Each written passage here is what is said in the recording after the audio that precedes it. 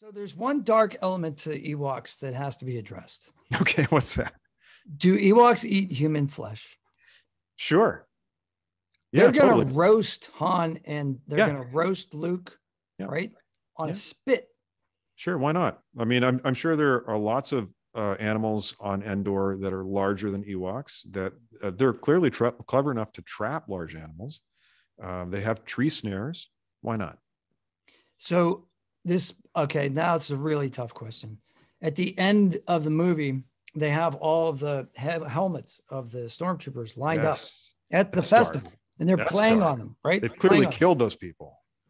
Did Wedge, did Luke, did these guys, did they eat the stormtrooper meat at the festival?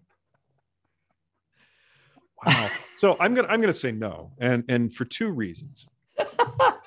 I don't think that they would have when Han and the others were on the poles, tied up to be on a spit. I don't think they would have been eaten because the Ewoks are, I think, are clearly used to eating larger animals, but not sentient animals. And the Ewoks are sentient; they have a language. They would certainly recognize that in others. So I even though they were tied up, I don't think the ultimate aim. I don't think they would have eaten them. Well, they're just going to burn them.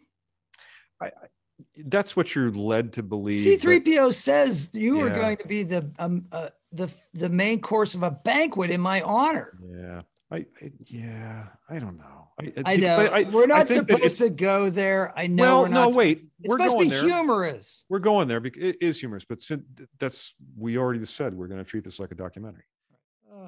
I just like the idea that like Wedge Antilles was like feasting on like a stormtrooper for some reason.